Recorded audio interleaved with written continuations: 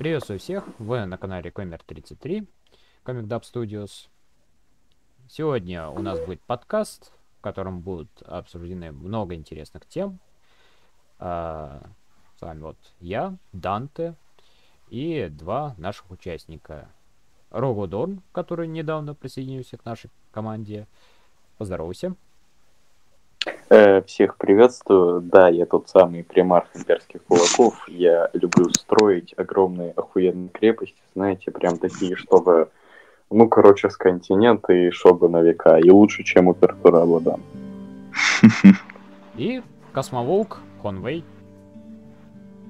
Да, добрый день. Вот, мы с вами, в общем-то, уже какое-то время знакомы. Вы меня на многих стримах могли видеть и слышать. Ну, видеть не могли. Да. Я, кстати, вспомнил.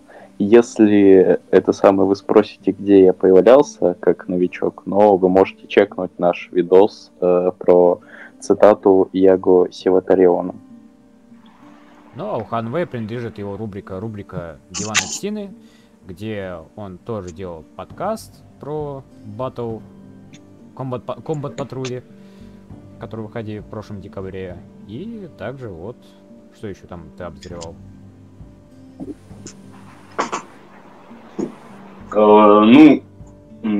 Армисет Астро Милитарум свежий, да, зимний. Да, распаковочку купил, вот он как раз мы завели тоже на канал, она есть у нас. Можете посмотреть. Плейлист, рубрика «Диванные псины».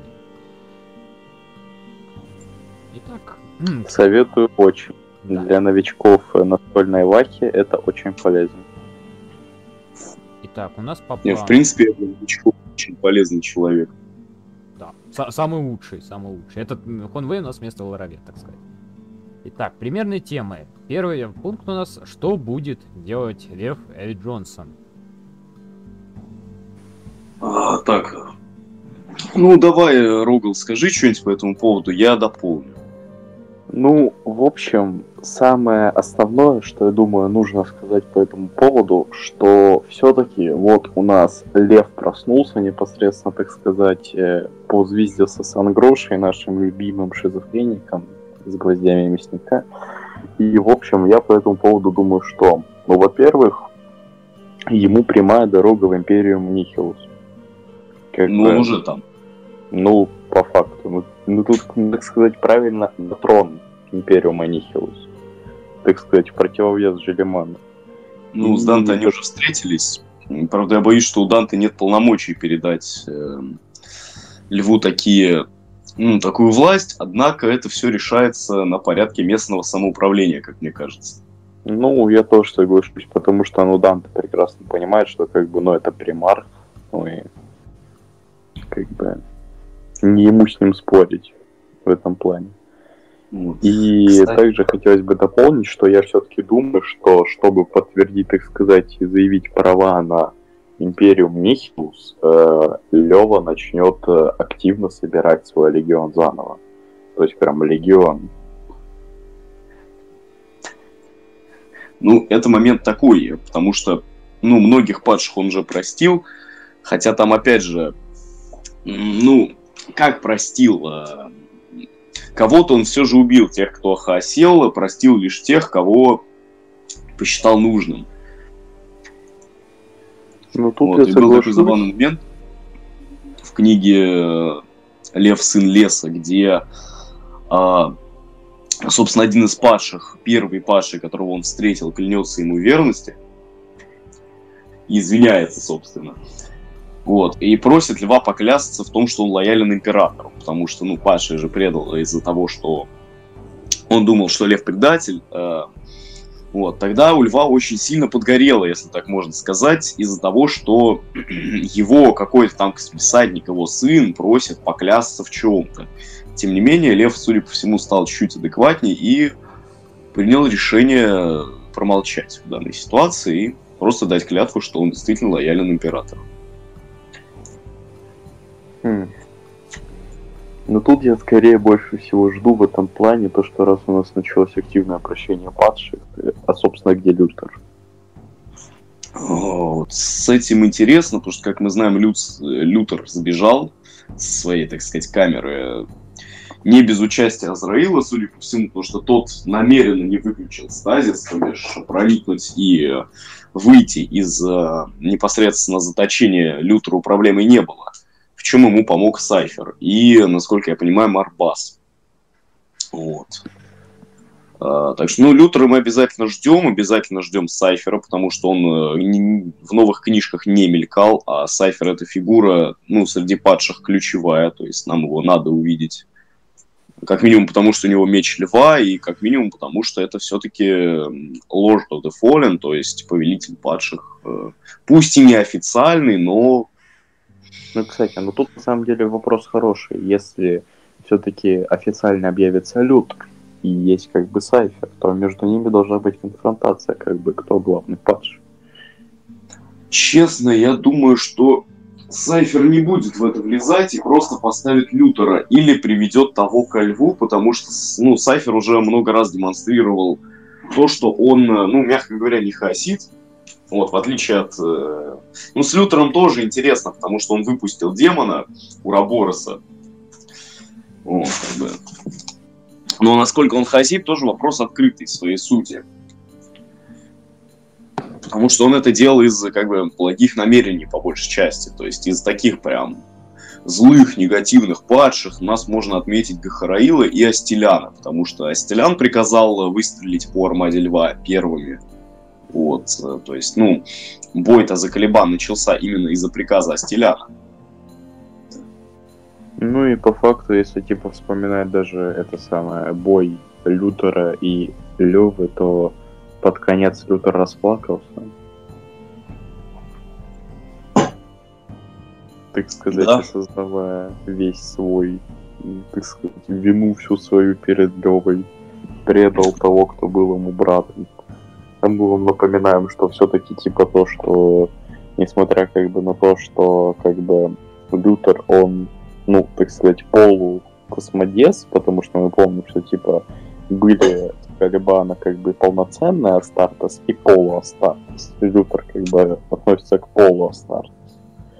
И типа он считается как бы генетическим сыном Льва, но все-таки нужно вспоминать историю самого Левы и то, что они как бы с ним, ну, так сказать, не просто друзья.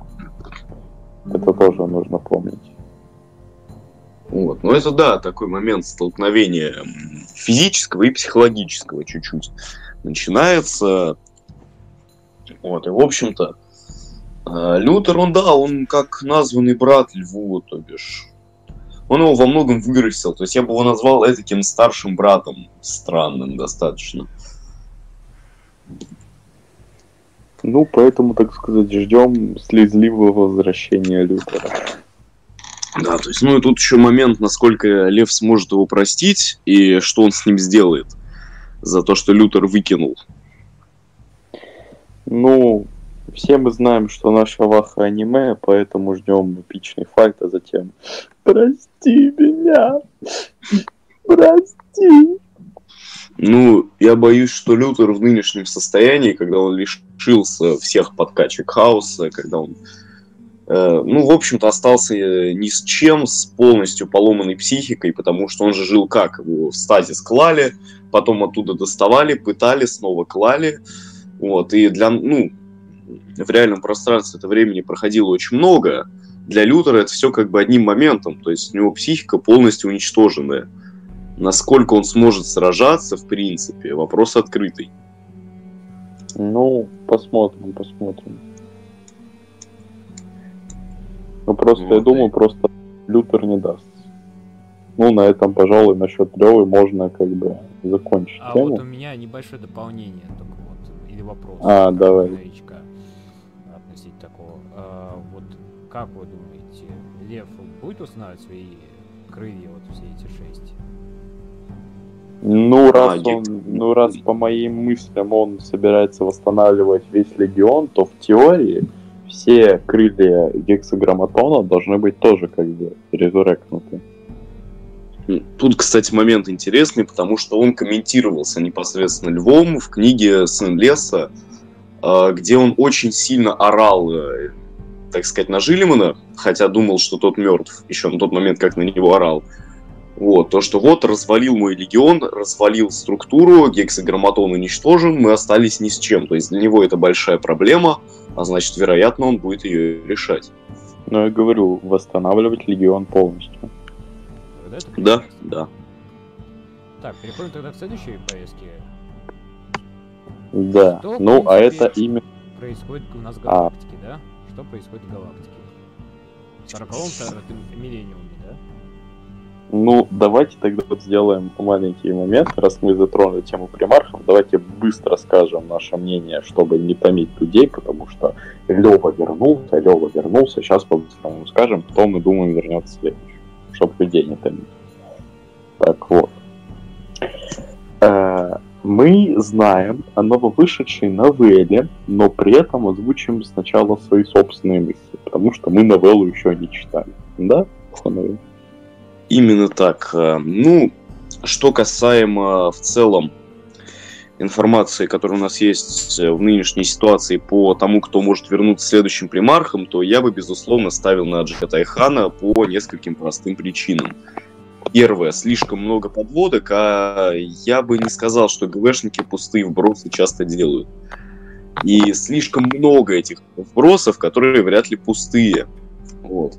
Плюс к тому, вполне вероятно ожидать также возвращения Фулгрима, а Фулгрим для Хана очень благоприятный противник. То есть, как мы видели на примере, значит, Льва и Ангрона, где у нас есть дикий зверь и убийца зверей Лев. Вот. Тут то же самое, столкновение скоростей, как бы, да. Вот, и, ну, будем смотреть, конечно, но я все-таки ставил бы на Хана по большей части. Однако у нас есть это противоречие, как там, ведь они ГВ запустили книгу вот Хельвинтер, который ты говорил, Ярнхаммер, да, арку? Ярнхаммар, да.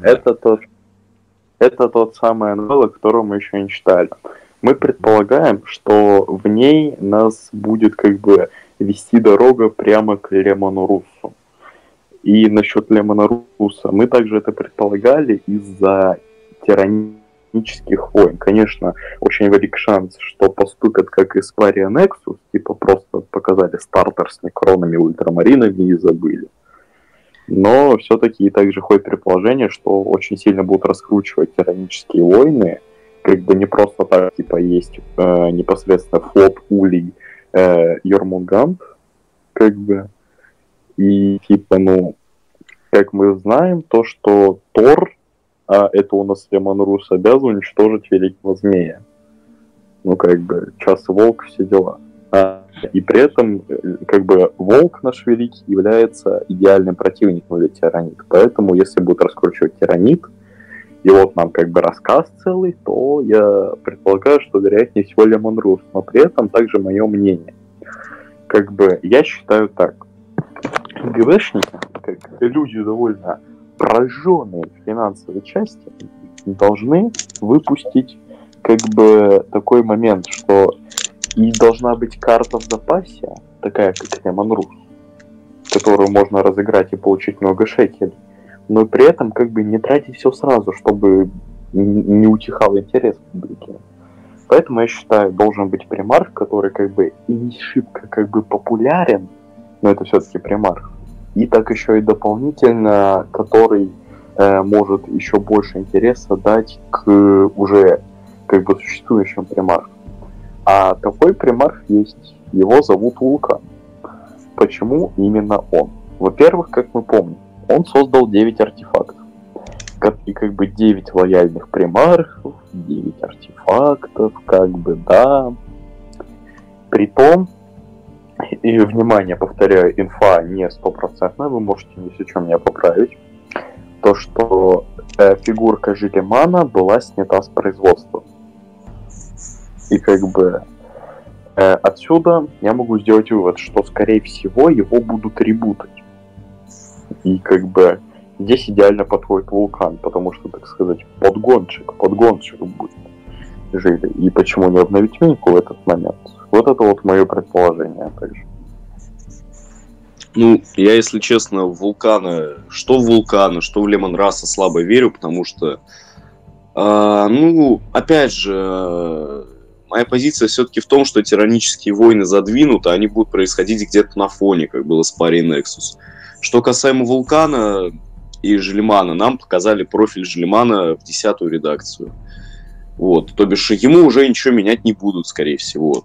То есть вероятностью практически в 90%. То есть там, да, даже если Минька и снята с производства, значит начнут заново. То есть, вот, ибо профиль показан, а менять как бы профиль, ну, в начале редакции, ну, такое себе развлечение. Только если это не профиль индексный, а нам потом покажут кодексного нового жилья.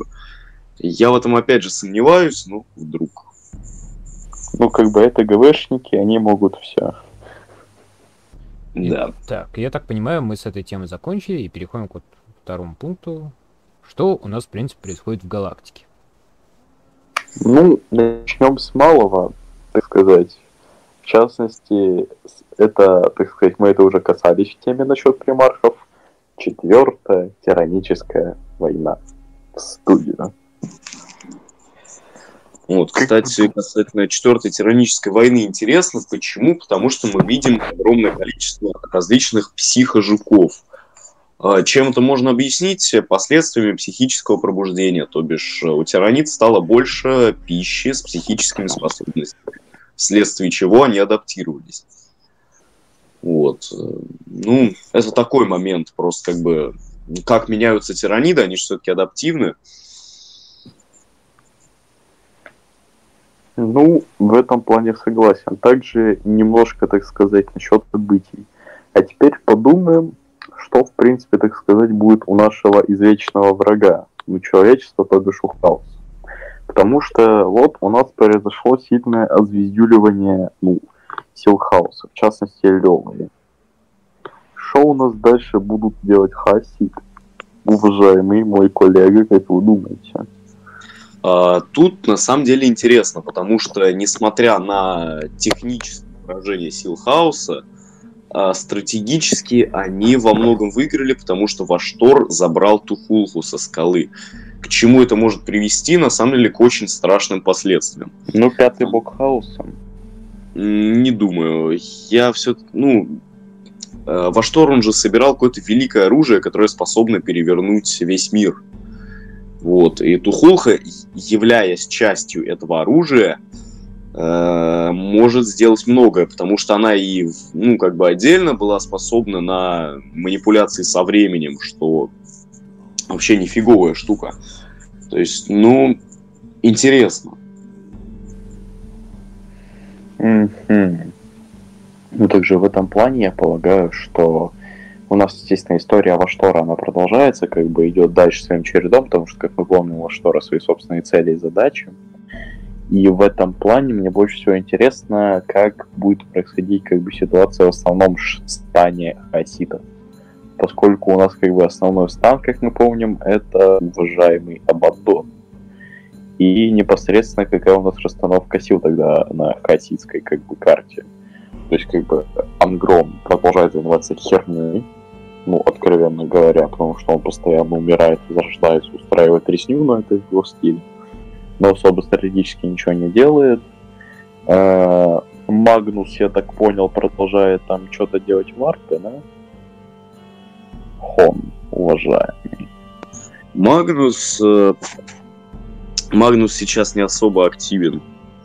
То есть, чем он там конкретно занимается, лично мне не совсем понятно.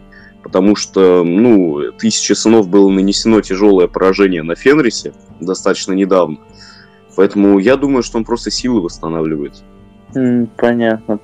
Вот что думаешь насчет Мартариона? Как бы были недавно у него поражение Джиллиана довольно серьезное, в котором сожгли сады Нургла. И что ты думаешь, за это ему дедушка сделал? Ну, вопрос интересный на самом деле.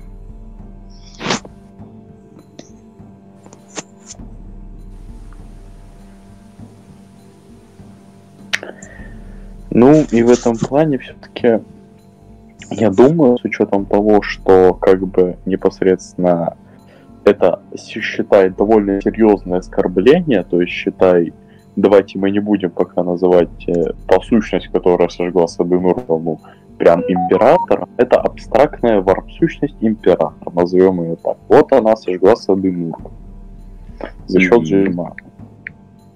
И по итогу-то я просто не совсем понял, а насколько сильно дали за это пиздов Мартариону? Его Мартариону на самом деле достаточно сильно, но ничего, чего бы он не смог пережить, то бишь это все просто цикл. То есть надо же понимать еще и специфику Нургла. То есть он это воспринимает не более как цикл. То есть сейчас он в упадке, потом, перерастет. В общем, ничего такого на самом деле. То есть какое-то время они посидят тихо, смирно. Вот. Абсолютно ту же, кстати, картину мы, скорее всего, сейчас будем наблюдать у Хорна. То есть у нас остается один бог хаоса, которому по рогам еще не надавали. Фулгрим, значит, должен это быть. Фулгрим, вот. Но при этом, тут и мне самое интересное, то, что у нас сидят ЗГшники, куча ребят от хаоса неделимого. Хаос неделимый, на самом деле, вопрос такой, не совсем ясный. То есть, потому что нам про них известно, очень мало что. Единственное, в чем я уверен, Ларгар будет не скоро. Если будет Ларгар, то это значит должен быть Коракс. Это сейчас не Коракса нам еще ждать очень-очень долго. В этом я уверен практически на 100%. Я тоже согласен. Поэтому, так сказать, фанаты несущих слова, не обессудьте. А так, вот если еще даже говорить, то единственное еще у нас, кто остался из хаоса неделимого, это наш уважаемый Пепе Жуба. Вот, кстати, на Пепе Жаба я бы ставил многое, потому что он гипотетически нужен. В принципе. На самом деле сейчас, когда хаос довольно знатно получил по рогам, то и Абаддон, на самом деле, если посмотреть на ситуацию здраво, он теряет контроль над легионами хаоса. Если посмотреть. И в этой ситуации ему просто необходим примар, который может качественно организовать силы хаоса, который имеет авторитет и знает, как это сделать. И не ушел в шизу, которая называется вот как у Фулгрима я буду все трахать, или как у Ангрона я буду все убивать, и так далее. Кандидатура Пертураба меня напрягает, потому что управленец, он не самый лучший даже среди хаоситов, по факту. Идеальная кандидатура, конечно, это бывший Хор, но сами знаем, что с ним сейчас. Приказал долго жить. Вот. Кто у нас остается по факту из тех, кто что-то может действительно? Пертураба, гипотетически Ларгар, но это там своими делами занят. В общем, ситуация достаточно плачевная, на самом деле. Выбирать хаос Нейского, на самом деле. То есть, да, хаос в тяжелом положении в этом смысле, но в то же время хаос, опять же, сильно выигрывает за счет сверхоружия Ваштора. То есть, что это будет, пока совершенно не ясно. Это какой-то очень большой задел под что-то страшное. На самом деле, да. И в этом плане нужно все-таки думать, что все-таки хаосу нужно продержаться, поэтому если, ребят, вы ХСМовцы, то наши для вас прогнозы сначала Фулгрим, затем Пертураба. Пертураба. Фулгрим, потом я думаю, что все-таки этот железный дядька. Да, это будет логично. Так, я так понимаю, это мы сейчас разобрали как раз, как живет хаос, да? Да, это у нас одна тема перешла постепенно в другую. Ксеносы, наши любимые ксеносы. Что по поводу них? Как там они у нас?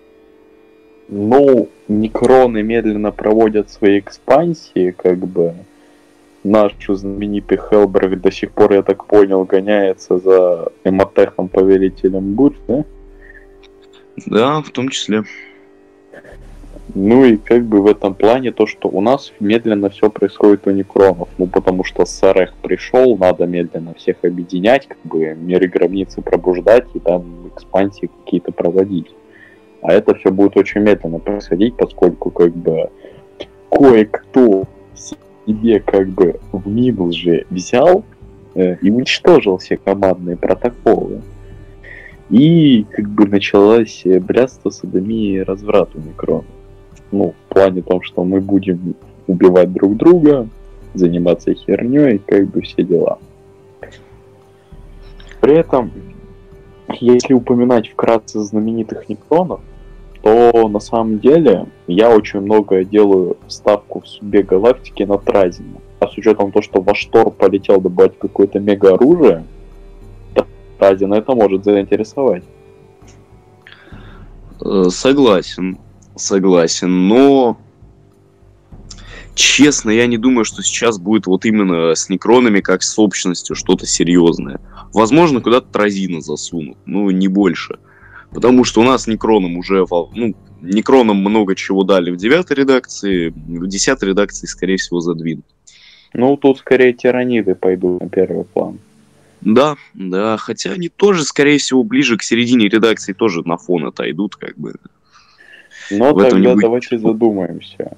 Тут у нас из всех, как мы обсуждали с уважаемым Жубагом, пока орки отодвинуты на дальний план, поскольку Гаскул там еще разбирается в себе, как бы познает мир, так скажем, то у нас выбор невелик, это Тау либо Эльдары. Насчет Тау, у них там ведь наконец-то закончилась 5-я сфера расширения, правильно? Она как закончилась? Просрали ее, мягко говоря. Так сказать, Foresight Forever. Вот, то есть, что касается того, что действительно интересно у Тау, как по мне, это Таува. Не, мне действительно интересен конфликт интересов у Каиса. Просто типа новый бог в арке. Да. С новым богом уже понятно, да? И на фоне его появления, то есть сейчас будет что-то решаться, в том числе и у кефирных, потому что мимо их внимания это не пройдет. Ведь... я понял, они псайкеры хорошие. Судя по всему, так. Хотя нам об этом нигде до этого не говорили, только сейчас решили где-то сказать. Я не совсем понял, как именно это работает. Посмотрим. В общем, в любом случае, мимо внимания кефирных это так или иначе не пройдет, ведь даже если они сами окажутся не псайкерами, у них всегда есть подручные псайкеры, которые им обо всем расскажут. В этом плане, как бы, мне кажется, что у Тау разгорится прям, ересь Хоруса настоящая. Есть такая вероятность, вполне, потому что у нас есть сразу 3 стороны конфликта, если не 4 значимых. Первое, это, безусловно, Форсайт, да, то есть его анклавы. Вторая, это кефирные. Третья, это Каис непосредственно и парный клинок. То есть, что эти ребята могут надебоширить, я вообще себе не представляю.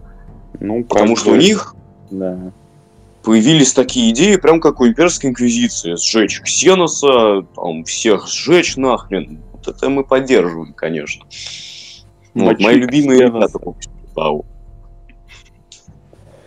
И как бы в этом плане, да. Поэтому, дорогие наши зрители, мы, конечно, предполагаем и надеемся, что чтобы было всем нам интересно, ересь Хорусов в империи Тау. Еще, кстати, можно назвать 4-ю, не то чтобы сторону, но такую вот. То, что действительно интересно, это Shadow Sun. Какую позицию примет она? Встанет ли она на сторону анклавов Форсайта или кефирных, или вообще Каиса? Что вряд ли, конечно. Вот. Посмотрим. Потому что она тоже значительная фигура, она может много изменить в ситуации. И действительно многое будет зависеть от того, на чью сторону она встанет. Это нужно ждать нового кодекса. Тау по 10-ке, как бы, все дела. Да.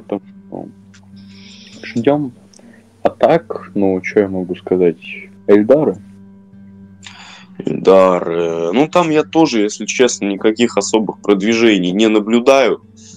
Ни у каких видов эльдаров. Только единственное, что там показывали какие-то арты, что-то там экзотическое видно. Ну, может, дадут нам их в каком-то виде. Мне вот все-таки интересно, там вроде говорили, что Камора загибается. Камора. Ну, кстати, вероятно, да, что какой-то движ с Каморой и будет, но... и он, кстати, может быть связан с Джагатай Ханом, да, возвращаясь к этому? Ну, я говорю, что, типа, если это Камора, то это Джагатай однозначно. Вот, то есть, ну, опять же, это подлог к возвращению Хана, подлог к развитию Друкхари. То есть, это, в принципе, может быть более чем интересно. Ну, поэтому, знаете, как бы, уважаемые зрители, если вдруг внезапно начался движ-миж либо в Паутине, либо в Каморе, то это, скорее всего, Хан идет к нам. Вах, какой джиги. Поэтому, как бы, вот такой вот момент у нас с Эльдаром. Ну, орки, ну, давайте по-быстрому с орками, ну, я еще раз просто по-быстрому пробегу, с чего там у них из нового, но особо ничего. Они там на своих там третьестепенных ролях, вы можете там в книгах увидеть там просто мелкие вакхи, там где-то Гаскул гастролирует, но такой момент, как говорил Жубаг, чтобы началась какой-то движ-миш, во-первых, Гаскулу нужно спрогрессировать до зверя. Это однозначно. Либо Гаскул должен узнать о смерти Ярика. Потому что это буквально, я уверен, ведет Гаскула в ярость полную. И в этом плане также, как говорил тот же самый уважаемый Жубаг, то, что самый активный движ-миш у орков — это барабанная дробь, поход на Терру. Ну, так сказать, как сказал Жубаг, это называлось у орков раньше в старой редакции «Великий пастух», как бы, в котором должны все погибнуть, и даже сами Горка и Морка сойдут как бы на бренную землю и будут сражаться вместе с другими бойзами ради последнего поступка. Ну смотри, вот дела. Если мы берем осаду Терры, то это будут именно орки, потому что, как орки сказали, так пришел. Проснулся. Уважаемые зрители, так сказать, помашите ручкой, и Жубаг, представься.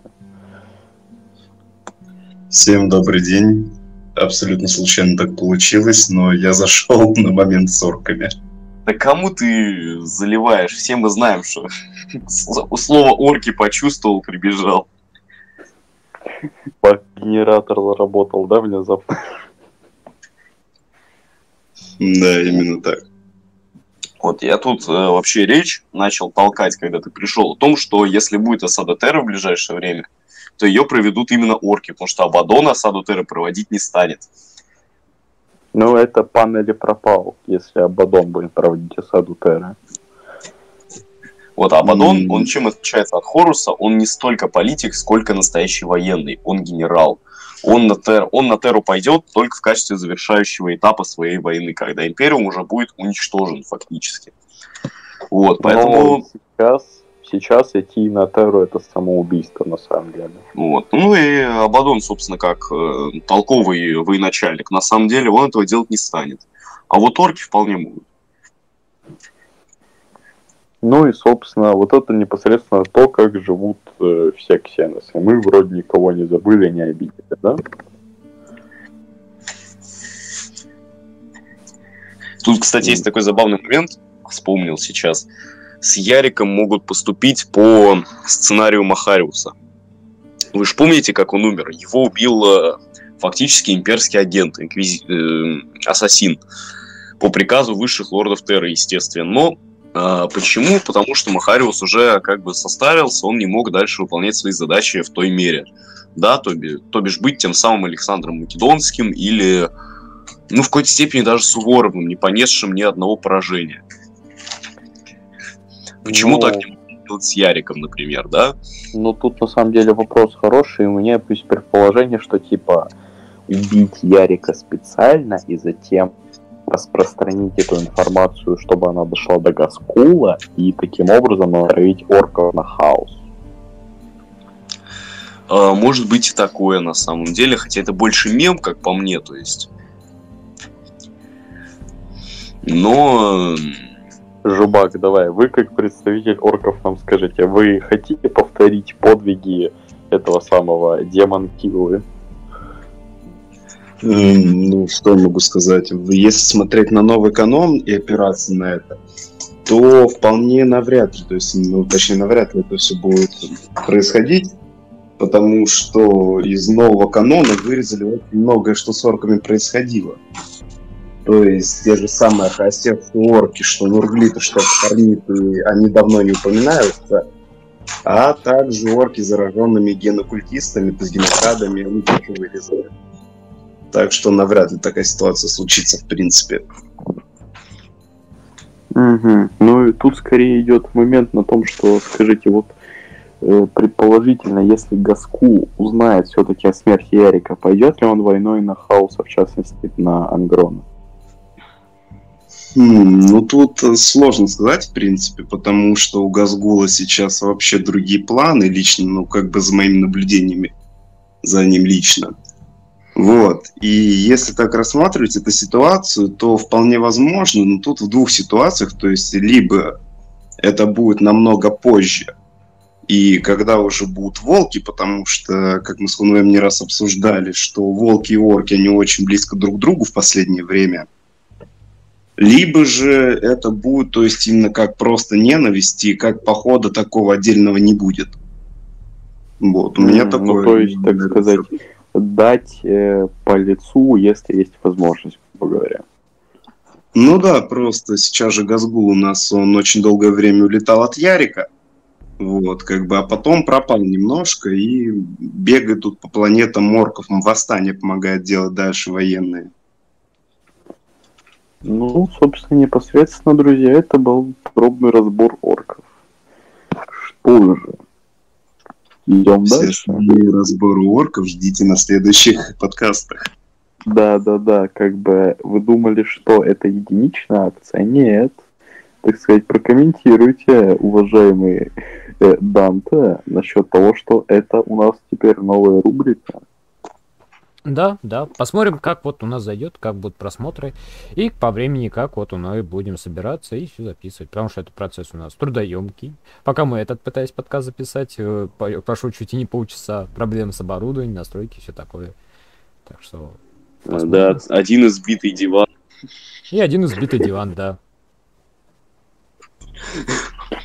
Знаете, самое веселое, это, понимаете, когда все это происходит, но как бы есть возможность говорить это, начинаете за жизнь там говорить, там за все дела, и затем слышишь, как ломается диван.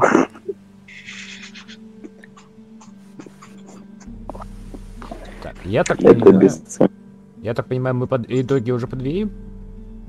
Итоги мы еще не подвели, но я предлагаю, так сказать, немножко нам упороться всем, и вот, так сказать, этот пункт финальный не просто так сказал, мемные размышления. Господа, ваше слово всех, как бы. Это мемные размышления, они как бы для всех. И это, кстати, зрители, отличная возможность для вас. Подкидывайте нам в комментарии различные как бы поводы для мемных размышлений, потому что как бы пишите, нам интересно читать, и мы, в принципе, готовы продискутировать на темы, которые вы нам предложите в комментах. Почему нет? Да, я комментарии все читаю, все стараюсь лайкать, даже те, которые меня весело словцом описывают, я тоже с удовольствием лайкаю. Как бы она описывала мои навыки и так далее.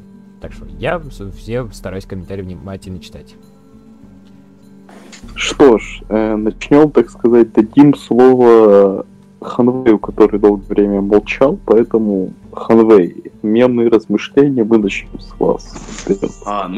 Собственно, касательно мемных размышлений, я, так сказать, недавно пообщался с одним своим товарищем, который ни одной книги про волков не прочитал в своей жизни. Вот, и тем не менее рискнул выдвинуть версию о том, что Гримнер скоро будет убивать, ставить новым волчьим королем Рагнара. Вот.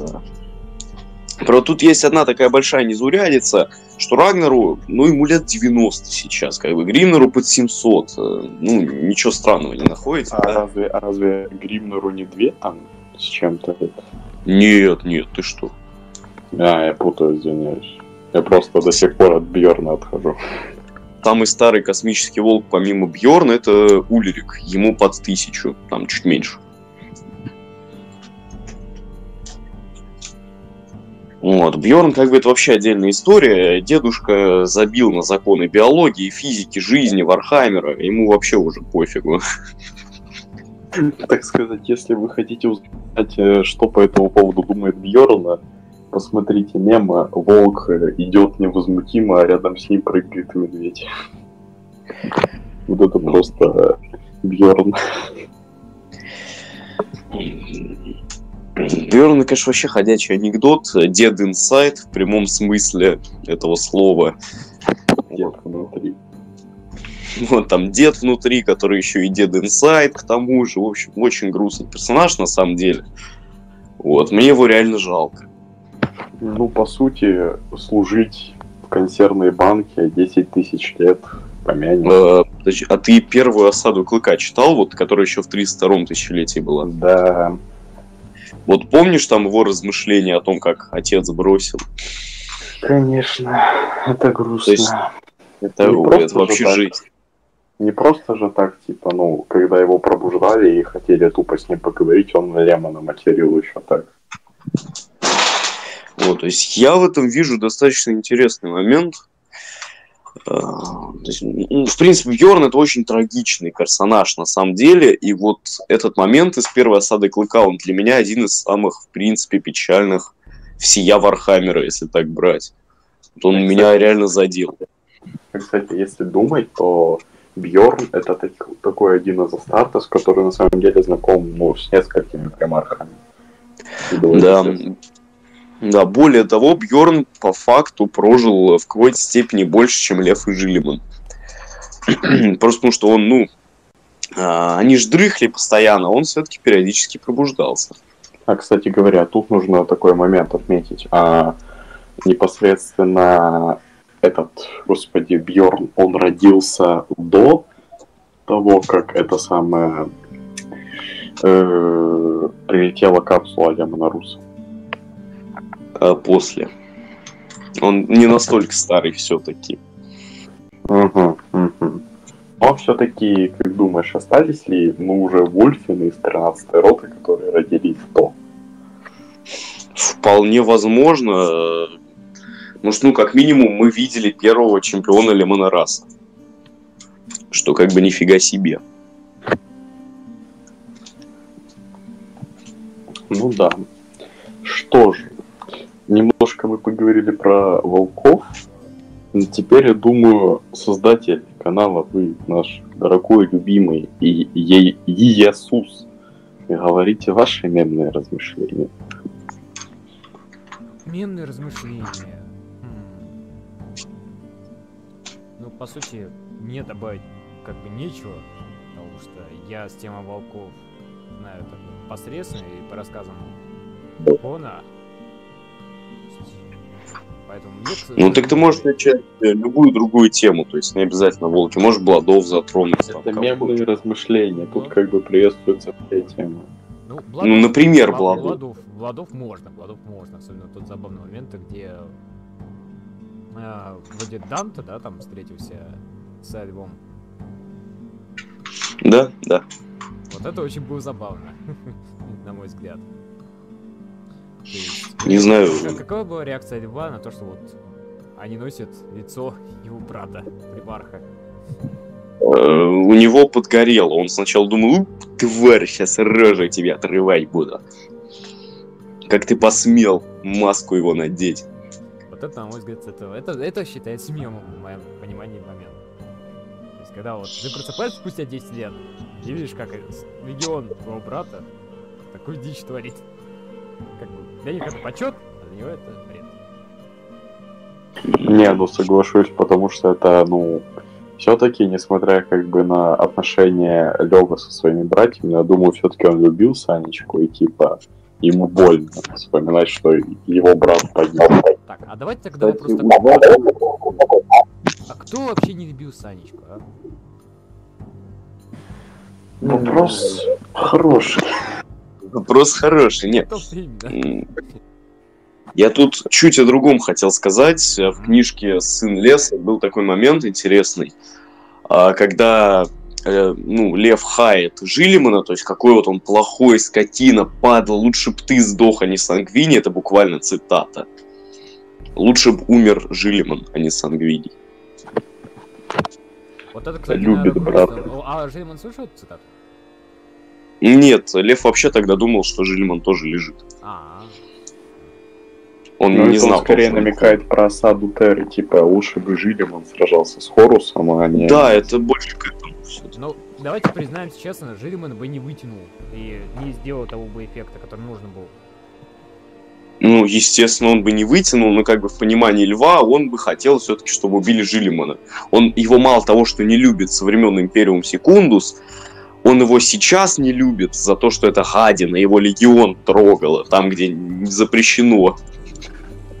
То есть, по сути, как бы, это что?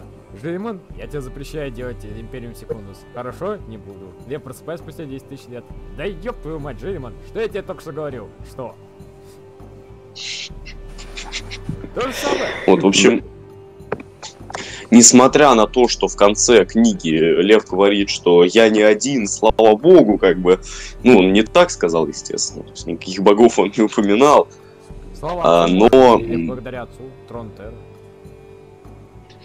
Ну, то есть сказал, ура, я не один, это не меняет его негативного отношения к Жилиману. Как бы да, он порадовался, что он не один, но это и не значит, что он к Жилиману сильно лучше относиться начал. Нет, они все еще друг друга не любят. Он порадовался. Особенно на него сейчас Лев попадет. Он порадовался, Ну, что не мягко одному ему разбирать все это. То, что накопилось за 10 тысяч лет. Ура, не я один буду Ну, видимо. разгребать. Кстати, на самом деле, мягко сказано, что они любят. Мягко сказано. Вот, потому что, ну, вот этот момент, как Лев буквально начал рычать, то есть он сидел в унынии, в горе, там чуть ли не в депрессии, а потом ему говорят то, что вот Жилиман твой легион реорганизовал, и у него сразу это уныние сменилось на гнев, на ярость. Он вспылил, начал рычать. То есть это очень показательный такой момент, как по мне. Ну, в общем, да.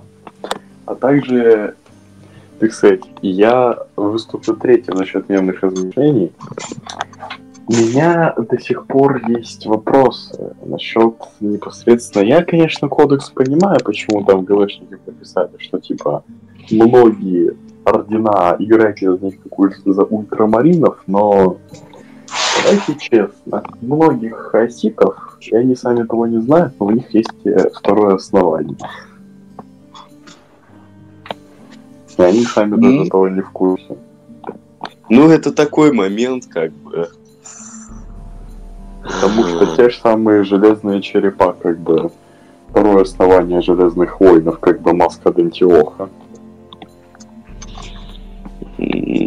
Ну, это такой момент, как бы, больше строящийся на теоретизировании и мифологизации каких-то моментов. Не, ну если типа смотри даже по бэку Ересь, ну как бы, ну, гранд-батальон железных воинов перешел на сторону ультрамаринов и Жили его принял. Да, ну он там много кого принял, но тем не менее. Я все еще не очень нужным считаю такие моменты особо как-то упоминать лишний раз, потому что, ну, было, как бы, ладно, пока нам напрямую чего-то не скажут, ну, мне кажется, это излишне несколько. Ну, ты соглашусь, правда, все-таки об этом я обязан сказать, сука, надо, блядь, сжечь родные миры, нахуй, кровавых воронов, пойдем, пошли. Господа, у меня такой вот вопрос. А как Лев вот воспринял саму концепцию примариса? Кстати, скептически. Я не помню, чтобы он с ними особо встречался. Просто... Там он этот... Ну, тут скорее, я насколько помню, что типа Лев, он, ну, начал натурально подозревать Жилю в предательстве, потому что, типа, всегда тебе не нравилась работа отца, ты хотел сделать ее лучше, типа, ты такой вот гандон, короче. No. Поэтому, как бы, скорее негативно отнесся. Хотя и все признают боевую эффективность примариса. Вау. Вот, то есть, да, он как бы их вырезать не стал, отменять не стал, но отнесся так. Кстати, и если вот так мы пошли, затронем тему вот примарисов и вот регионов и так далее, мы знаем, что вот каждый регион чем-то грешит, каким-то изъяном там и слабостью. Чем грешат темные ангелы? Какой у них там изъян геносем? Или у них вообще его нет? У них скорее не геносем, у них скорее характер. Такой специфический. Ну, единственное, что да, у темные ангелы, они все страдают паранойей некой, ну, такой легенькой. И вот что-то такое в них есть. Но я бы не сказал, что это особый изъян, это просто особенность. Ну, это, так сказать, да. Ну, считается, что первый легион, он самый стабильный, да. Ну, после ультрамаринов, скорее. Я бы сказал, что наоборот, ультрамарины после дарков, потому что если мы посмотрим, различных дефективных товарищей у ультрамаринов все-таки больше. Ну, кстати, мемные размышления сейчас действительно станут мемными. Спаси Марину 2. Бэк или не бэк? Спасибо кому еще раз? Спаси Марину. Спаси Марину. Ну, спаси Марину, это бэк. Это бэк. Правда, опять же... что нам спасибо? Правда, опять же, мы как уже затронули эту тему, я спрашивал также вот и со станции Вани, или вот что, почему так вышло, то что ГВ тогда сказали, в интервью, то что Титя у нас не примарис, хотя в трейлере у него броня примарисская. У меня вопросов много. Если они говорят, что спаси Марину 2 это бэк, то космодесантник, капитан, Солянов, Уже не капитан. Замочи. Уже не капитан, он лейтенант. Извиняюсь. Тогда был капитан. Тогда был капитан, но там, знаешь, был нюанс, потому что они сами не знали, как все будет. Вот, потому что капитана там у них был, если не ошибаюсь, то ли Ури Вентрис, то ли Ката Сикарий. Ну да. И как бы замочил ни много ни мало демон принца. Это должны рассказать либо за ширмой, там, за кадр приди, как говорит Бэткомедиан, либо расскажешь нам в играх, во флешбеках, типа, событиях, которые будут происходить. Касательно замочил Демон Принц, он такой не один, такое уже случалось. Например, Азраил. Он как только стал грандмастером, вот он вчерашний капитан, как бы, он не сильно измениться-то успел, он Демон Принца-то зашатал, конечно, с помощью Эльдарского камня душ, но... А так тут Солянова. Карлики ему помогали? Нет, он один был, просто с этим камнем душ в зубах. В зубах прям. Ну, чуть ли не в зубах там, да. Прекрасно. Ну, что сказать,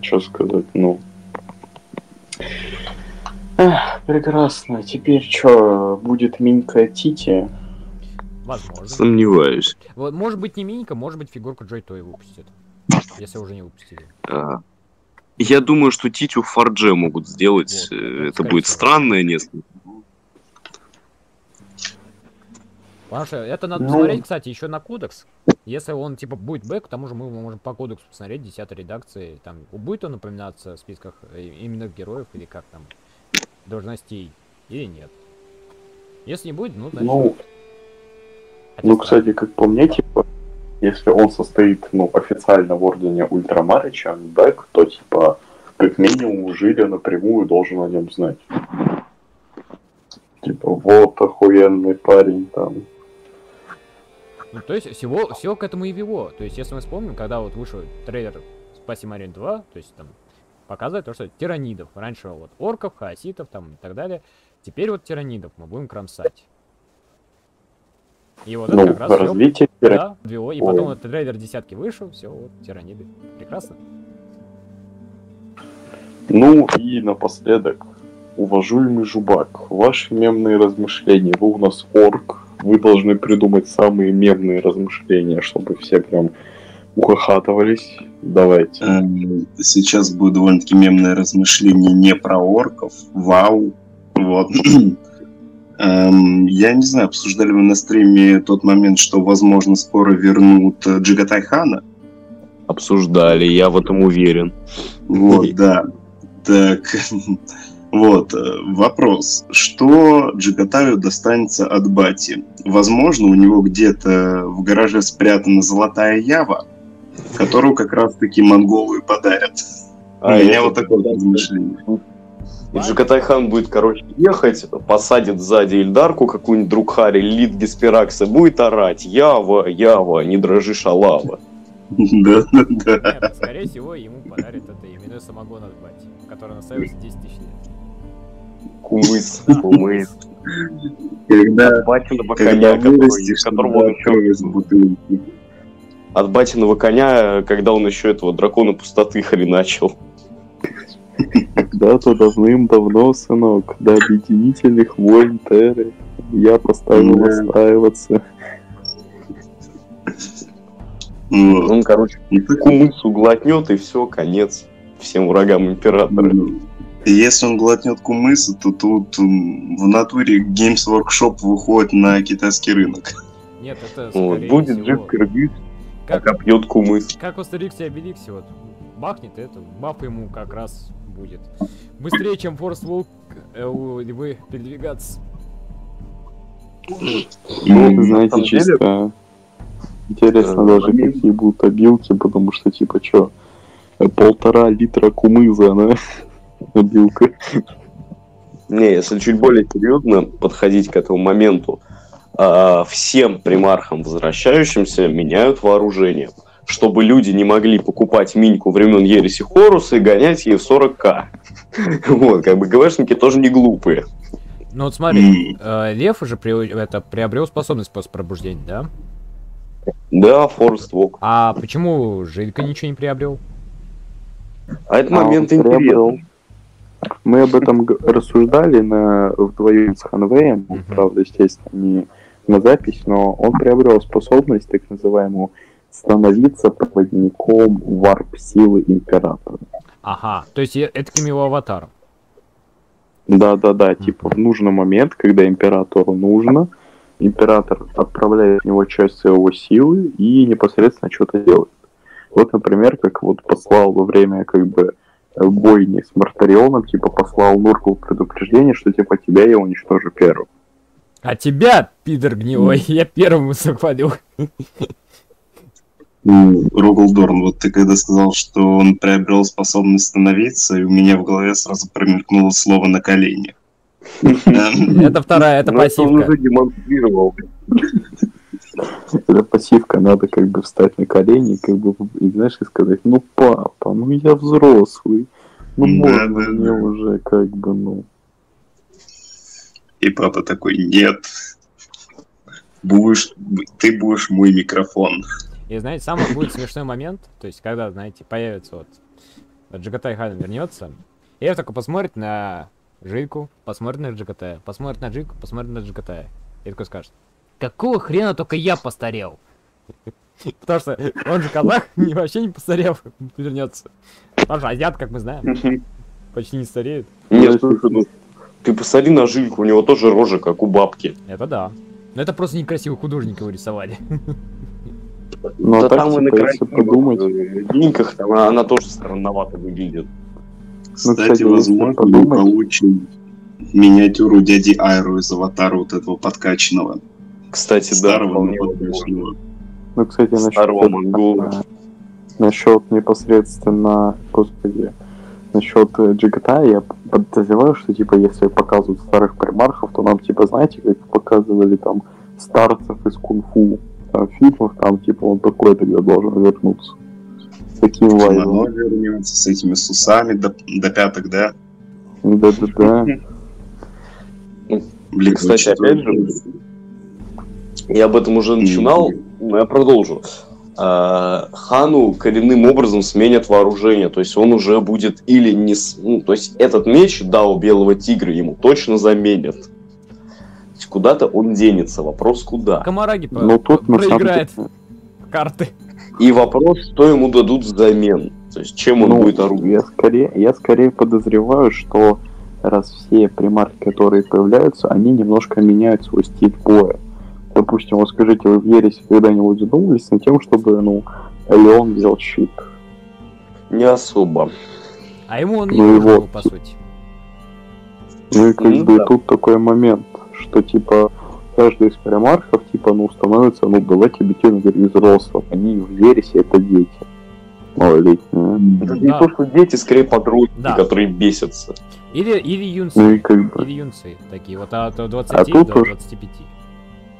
Но тут уже взрослые люди, поэтому они да, и поэтому они переосмысляют себя и осознают свои ошибки. А Хан, как самый рациональный, давайте говорить вещи своими именами, Хан самый рациональный из всех примархов. Он больше всех думал головой. Станет самым ебанутым. Хан, я сказал, что он такой, он был хладнокровный, расчетливый, при этом имея свои принципы. То есть это не беспринципная змея, как Альфарий. То есть это вот такая грань тонкая. И в этот момент я думаю, что он должен себя переосознать полностью, и должно выйти что-то, реально мудрого мастера по инфу. Потому что если мы хотим выходить, во-первых, на китайский рынок, то это обязательно. Слушай-ка, а может ему 2 силовых кулака императорских дадут? Блин, будет прикольно. Чтобы он был реально как мастер кунг-фу. У меня в голове был либо силовой посох, знаете, такая большая палка силовая, чтобы он на них как обезьяна висел, там это бегал с ним. Либо 2 силовые катаны. Я все-таки думаю, либо ему кулаки дадут, либо посох. А если это будет вообще просто. Если ему дадут кулаки, то это будет очень красиво смотреться, каких-нибудь ММО, как персонажи ведут, там, в Фортнайте. Только в японской какой-нибудь там, или корейской. Не сверни, пожалуйста, Фортнайтом Вархаммер. Кстати, тут насчет непосредственно этого, то есть, если прям сделать из него мастера боевых искусств, то это, как по мне, будет вообще пипец, скорость Джигитая плюс его боевые искусства, вообще пипец будет. Машина смерти. А с учетом того, что, он против Фулгрима, по предположению, Hon Vay, то задумался, Хон, смотри, мастер боевых искусств, а еще скорость Джигита и силовые кулаки Императора против Фулгрима. Что он может противопоставить Джигитаю? Во-первых, Джигита еще цыганские. То есть он ускорится еще дальше. Я думаю, он просто выстегнет Фулгрима, чем все дело кончится. Он ему надает по шапке. И все. Как-то случилось с Альбом Ангрелом. 2 примарха, очень резкие, как понос. Резкий, как понос. Да, захода 3 кончается. Будет, в общем, как в той сцене Кулака Северной Звезды. Выходит Джигатай и говорит: «Омай ва мошиндейру». И Фулгрим такой: «Нани?» Тиньк, и все. Обратно в арку. Будет чуть из серии. Господи, кстати, мы вам, так, как ты считаешь, зафорсить, так сказать, пока мем, тот самый под Джигитая, чтобы затем его, так сказать, уже ждали люди. Помнишь, который я тебе говорил? Надо, как в том меме, иметь 3 папочки на случай возвращения 3 разных примархов с мемами, чтобы их расчехлять. Да, прекрасно. Кстати говоря, как читаешь Данте, могу сейчас зафорсить, просто, да, чтобы давай, люди ждали. Давай, почему нет? Так вот, мем такой, это самое, чисто спрашивают сыны Джигитая перед тем, как он будет бить непосредственно кидала Фулгрима. Молния, ты готов? О, да, Маккуин готов. Нет, так что да. Хан... чуваки. Хан, его ж по факту можно просто Чингисханом называть и мозг не парить. Я об этом уже говорил, конечно. Все-таки это, так сказать, людей может путать. Это да, но по факту это будет верным, потому что Джагатай хан — это хан всех ханов, как и Чингисхан, это же тоже титул. Слушай, начнут путать люди. Вбиваешь вот реферат по истории о Чингисхане, а тут наш подкаст о Джагатае. Как бы... Ну, так мне все нравится. И правильно, и получится отличную защиту, и оригинальность, между прочим, высокую. Да уж. Так что я не вижу никаких проблем, я считаю, идея прекрасная. Представляете, вот пятиклассника, который отвечает на уроки, ну вот, Чингисхан, он воевал с орками в 40-м тысячелетии, да, там, до ереси Боруса. Знаешь, такой мальчик, где ты это узнал? Знаете, я смотрел подкаст на канале. Да. Засыпал под него. И мне приснилось все это. Да. А вы как думали? Ну что, мы подводим тогда итоги? Ну да. Ну, что сказать по итогам? Ждем 10-ю редакцию. Если что, у нас в телеграм-канале я насчет этого создал мем по поводу десятки. Можете его чекнуть. Это, конечно, не звук, но картинка. И запомните, да, наш телеграм-канал там висит. Кстати, у меня вопрос такой, а ориентировочно, когда нам его стоит ожидать? Летом, осенью? Или летом, я думаю, скорее всего, десятка. Поэтому ждите. Она будет, так сказать, придется многим настойщикам покупать новые рулбуки, все дела. Но там, наверное, и правила новые. Потому что, как бы, ГБшники же нам сказали, что они, как бы, будут упрощать, но не делать примитивно. Да. Знаем. И фанат таки пизда. Да. Ну ладно. Поэтому, что можем сказать? Ну, читайте книги, дорастайте до нашего уровня, смотрите подкаст следующий. Если вам зайдет, то он будет. Пишите до этого комментарии, как бы. Да, мы ждем. Особенно для Если рубрики... не зайдет, я все равно заставлю Данте делать подкаст по оркам. Это уже это будет. Никуда я не денусь. Куда я денусь? Ну чё, ну в таком случае людям обеспечена вторая часть за Кубком Мъйода, да? Да. Обязательно. Поэтому, как бы, что можно сказать в конце? Еще дополнительно, ну, как бы, прощальные слова от всех, кто сейчас присутствовал. До свидания. Всем удачи. Не бойтесь покупать литье и печать. Ну, печать надо проверенную брать, как и литье, потому что там можно наткнуться на брак. А самые лучшие печатников вы можете увидеть у нас на телеграм-канале, которых я рекламирую. Да, вы запомните, как бы, ссылочка на телеграм будет в описании. Заходите, там весело, круто, классно. Там вы можете встретить всех нас и, если что, написать гневный комментарий нам лично в ЛС. Как бы мы вас всех ждем, пупсики. Муа. Чмок-пупок, да. Как по классике бывает. Удачи всем. Всем удачи и спасибо, кто дослушал до этого момента. Пускай все у вас будет прекрасно и до новых встреч.